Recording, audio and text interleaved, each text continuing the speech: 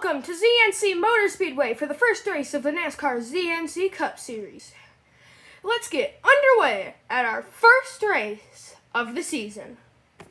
Green flag here at ZNC Motor Speedway. William Byron is leading with Austin Dillon in close second. Ryan Preece is bump drafting with William Byron right now as Austin Dillon comes up on William Byron, and Ryan Preece out of nowhere gets first place with Kyle Busch right behind him. William Byron trying to gain the lead back, but it looks like he's not able to. Meanwhile, Kyle Busch sneaks in and takes the lead there.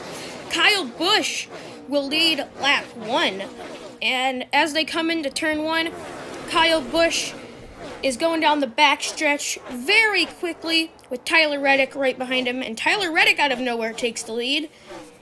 And Kyle Busch is trying to get that lead back, but Tyler Reddick is just too fast for him.